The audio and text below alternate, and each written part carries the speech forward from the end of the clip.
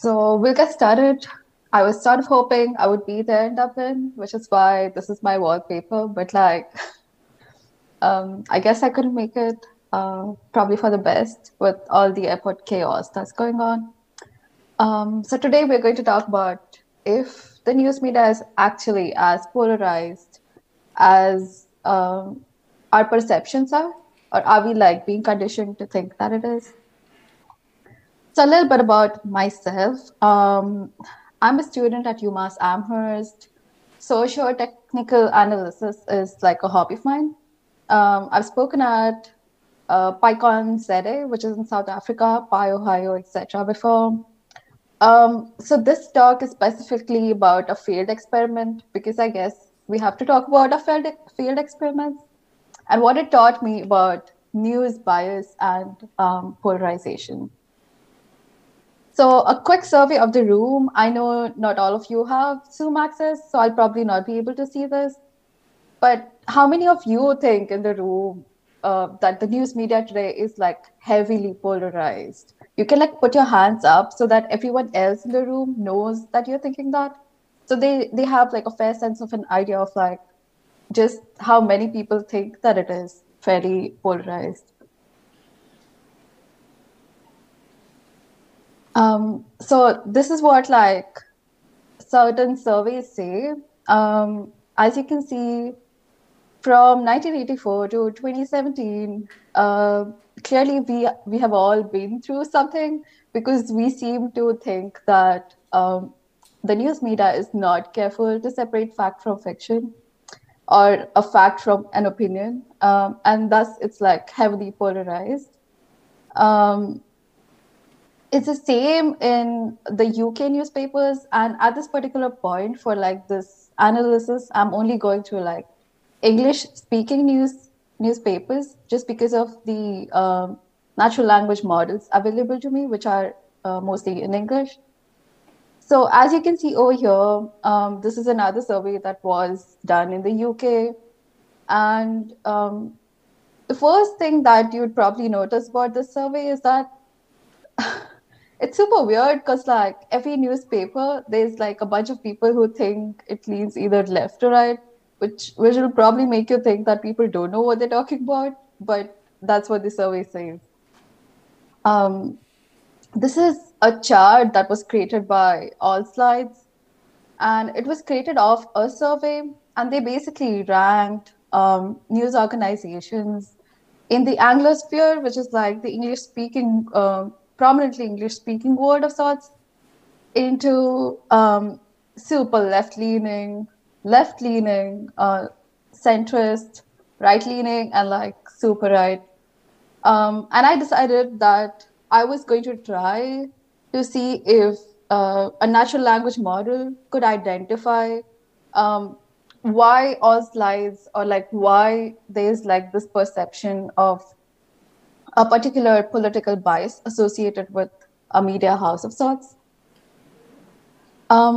So the next question that we sort of come to is why should we even study this phenomenon?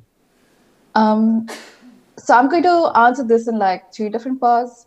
Um, so a question that I have always asked myself is, will the usage of natural language processing be as common as statistics one day?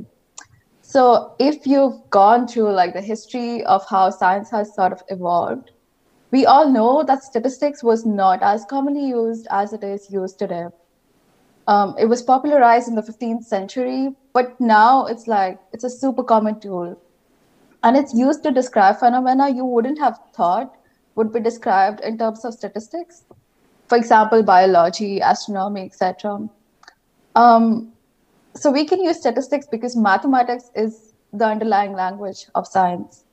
But like, what is like the language of society?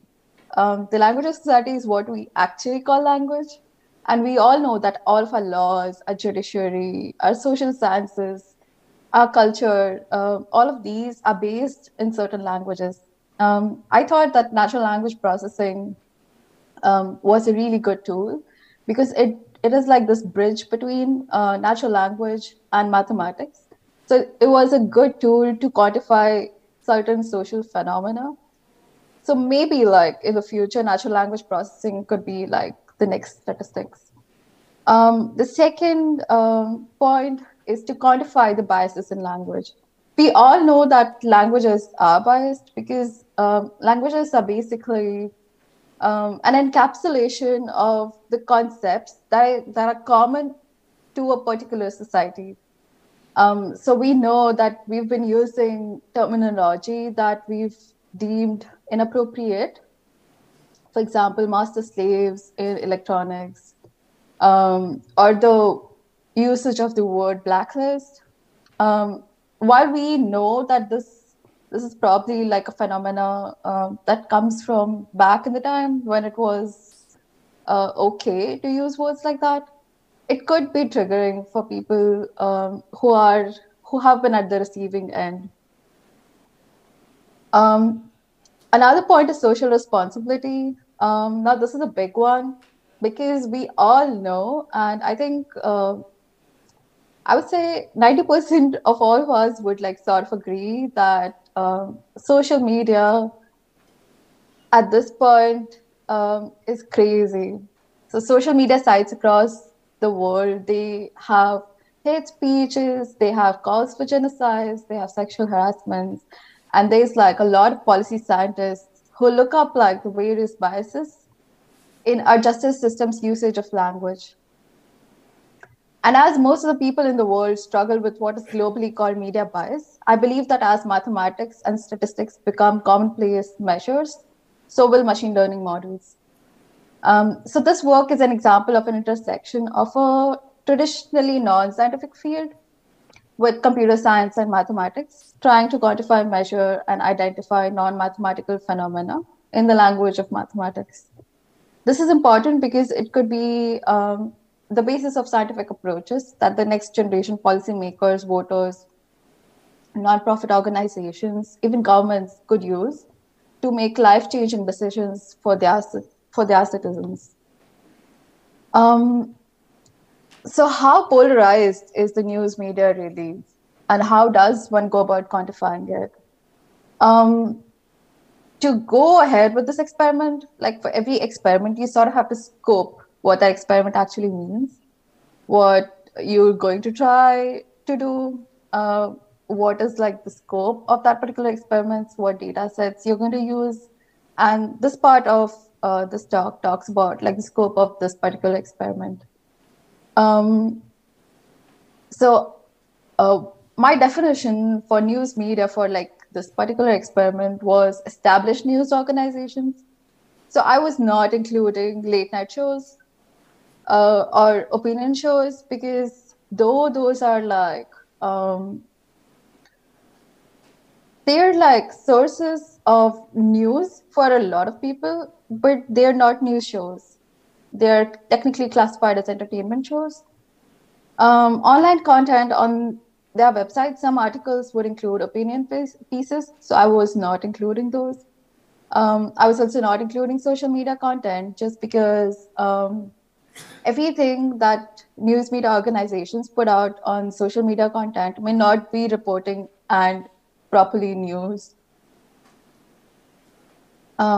So the aim of this particular experiment was to study the varying levels of polarization induced in a neural network by feeding it newspaper articles with manufactured sentiments, according to the all slides media bias chart, for the level of faith people on various arcs of the political spectrum have. So basically, my X would be a vector, and the vector would be derived from the news article itself, and Y would be the credence or like the faith that people sort of put into that particular news media organization on the basis of where they, the people, lie on the political spectrum. Some of the state of the art or related work is mentioned here. So people have actually worked on related topics, but not on this particular specific experiment. There was an online news media bias analysis using an LDA and LP approach. Now, this is like a super, super old experiment. that is when the back and forth approach in NLP was popular. So that's what they used. But we do not know how it would perform with the models, the language models, and the neural networks that we have today. There was another that was political ideology detection using RNNs. But what this was doing was it used to go through like speeches of certain politicians, and it would categorize that particular speech as being on one side of the political aisle. There was one more called identification and analysis of media bias in news articles. Now this one, I would say, eventually led to like a good data set of sorts. It was done by NewsBud, which is an aggregator, and it basically presents shared and different information on topics. Another one was quantifying perceived political biases of newspapers through a document classification technique. Now, this was document level, and though I tried starting my experiment with a document level analysis, the data required for a proper document level analysis, I was not able to scrape through in that given amount of time. There was another one called Media Bias, the Social Sciences and NLP, automating frame analysis to identify bias by word choice and labeling. This one depended only on word choice biases, and it basically would work for like a very specific set of articles, in the sense that if there were like an incident that sort of took place and there was like one side who was calling like the aggressors in the incident terrorists, and there were like other people on the other side who were calling them freedom fighters. So it would be like very specific, and that was not something that I was looking for. Another one is detecting media bias in news articles using Gaussian bias distributions. This required heavily annotated data, which I didn't have, which is why I eventually went forward with this approach. I used a variety of data sets just to make sure. Some of the data sets I used were the COVID alien data set. This was UK and US media. Topic-based 200K news headlines from the year 2012 to 2018 by Kaggle. NELA's 2017 news data sets. All the news by Kaggle. EMNLP basal data set. I also used a few fake news data set, which was compiled using news headlines from the Spoof, an online journal that publishes fake news or satire or jokes. I'll tell you later why I used that. So the specifications of this particular experiment were whether was it going to use document encoding or sentence encoding. So as I mentioned before, the data required to do like a document level analysis was not something that I had on hand, which is why I decided to go for sentence encoding.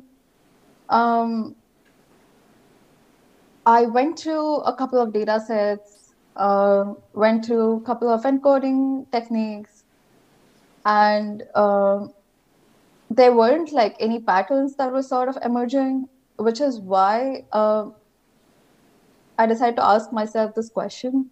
Is a headline a good representation of bias? And the answer surprisingly was yes. And you'll actually be like super surprised to discover this. So question time. Do these next sentences show you any level of biases? These are two headlines. They're taken from actually the same news media organization, but they've been published for like two different editions of that same news media organization. So as you can see, the first one says, Bernie Sanders scores victories for years via legislative side doors. And the second one says, via legislative side doors, Bernie Sanders won modest victories. So you would think, if you were the person reading the second sentence, you would think, okay, it's probably not such a big deal. He scored like a modest victory. And the first one would make you think that there has been some sort of progress happening there. And they're from the same news organizations. In fact, on an anecdotal basis, I've seen headlines that are like super misleading, uh, misleading to the extent that when you go to the article and eventually read it, you're like, this doesn't correspond to the headline at all. So I would say that headlines are a good measure of bias. They are like um, very useful when the news media organization wants to elicit like a certain response from you without compromising on their credibility as a news media organization. So like the article is super, super accurate or accurate to like a fair degree, but the headline is a little off. So there were other problems to address. Some of the problems were, is the sentiment evoked from a headline enough to indicate some bias? Yes, I would say yes. Can a headline be considered a review of the state of affairs? Maybe, if you would think of it that way. Can a neural network be polarized if it were to learn from the perspective of a biased news consumer? I would say yes.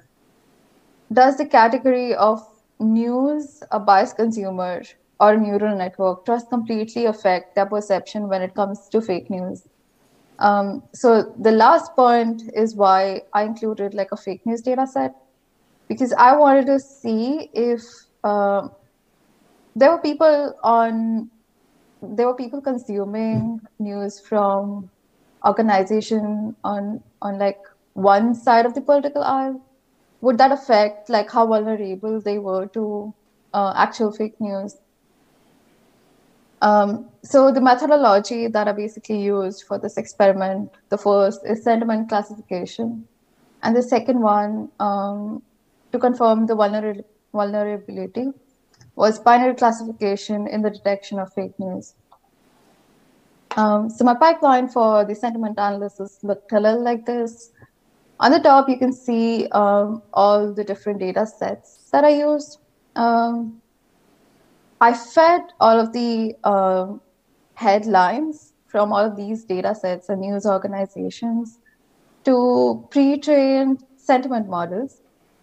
So there are pre-trained natural language models based on Twitter and Yelp. So the Yelp models are based on Yelp reviews. They have the Yelp ratings to like sort of base off their learning from. And for Twitter, there's a Roberta model that basically does sentiment analysis. So what happens when you feed in a sentence into these sentiment models, you get like a vector at the end, which is an encapsulation of what the model has learned through its task of sentiment analysis on Yelp or Twitter data. When I had the vectors and I had a score for that particular news organization. So as you can see on the right side of my screen, you can see there's an example of a headline and a score. So the headline would be the actual headline, and the score would be a score given to the news media organization based on where it lied on the political aisle. And by creating like a vector using a pre-trained sentiment model, we were adding like pre-learned sentiment context to these embeddings. Then I fed it into a variety of neural networks. I had CNNs, I had LSTMs, GRUs, etc.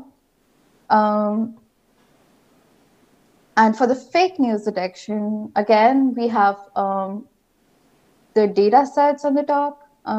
We have the sediment embedders. After that, and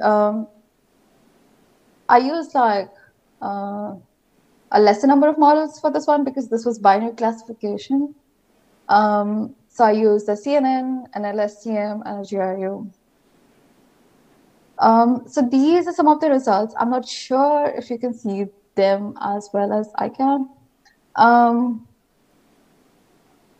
As you can see, there's like hardly any data set that actually polarized a neural network that actually led to like some sort of good results. And you can see how it sort of varies according to the data set. EMNLP was like, I would say, induced like the most polarization, like the neural network learned something. Um, and if you look at like the x-axis on this particular chart, you can see that there are certain data sets that are appended with Trump, which is basically like it was a subset of the data set, like all news Trump is like the subset of the data set all news, but it was like I kept only the headlines that mentioned Trump specifically, just to see if there was any sort of topical bias that was sort of induced. Um, so my conclusions from like this experiment were that the only data set that polarizes a neural network, at least in this context, in this particular design and in this scope, was the EMNLP. The EMNLP is a data set that is not scored on the basis of the source of the news, but rather has been hand annotated by annotators to detect the stances left, right, or center.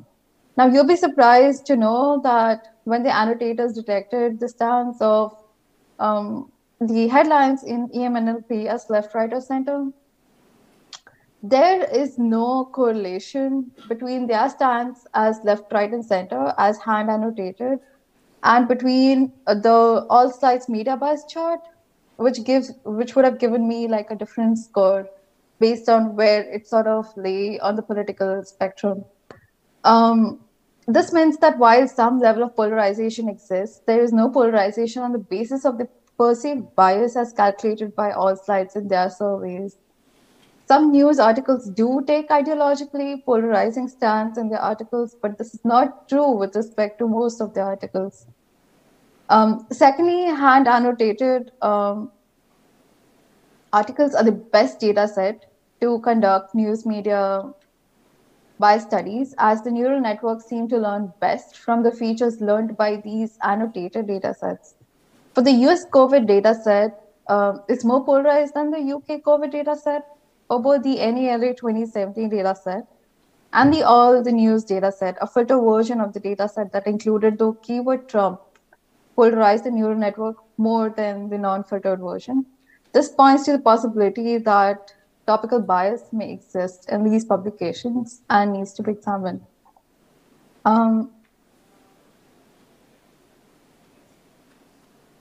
So for this fake news, as I said, I conducted 2 experiments. The other one was the fake news vulnerability analysis. That gave some interesting results as well. All the categories for all the data sets are pretty much robust and not vulnerable to fake news to a great degree. The CNN and the BiGRU models gave like around 100% accuracy for like all the cases. BiLSTM showed some variations. Here for like the US COVID, UK COVID news data set, when we used Yelp embeddings, the vulnerability decreased for centrist news agencies. An opposite trend was observed for US COVID news. The centrist news agency reporting had a lower accuracy when detecting fake news. This could basically be because of the way Yelp and Twitter Roberta models learned features, or it could be because of the fake news that was sourced from the website This Proof, which was like super US centric. This is an interesting trend where the NELA 2017 data set, when filtered on the keyword Trump, developed some level of vulnerability towards fake news, especially when it came to like the extreme left-leaning news publications. So some of the observations, SVMs actually perform better clustering with respect to the categories than neural networks. However, the maximum does not cross 67%. The most significant conclusion from this work is that though there is a perceived bias when it comes to news agencies, when looked at from a neural network standpoint, it is negligible. Mainstream news agencies are not able to polarize a neural network with inherent biases in their headlines. There may be topical biases that need to be examined by using an entity linking and bias calculation approach. Most mainstream news agencies do not make the consumer vulnerable to believing fake news. This study needs to be conducted with data from popular social media news groups or popular TV shows that masquerade as news, but may technically not be so. It's safe to conclude that perceived bias that stems from social media polarization is being extended to news media when their contribution to polarization may actually be minimal. Um,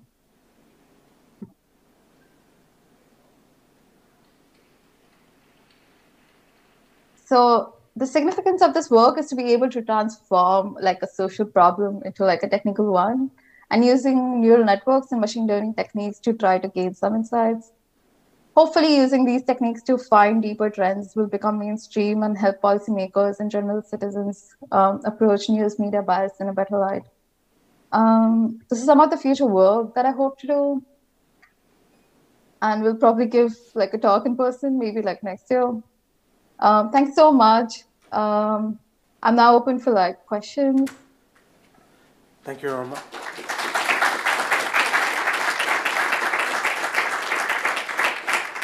Do we have any remote questions? No. Anybody in the audience here have a question? If you do, please come up to the mic.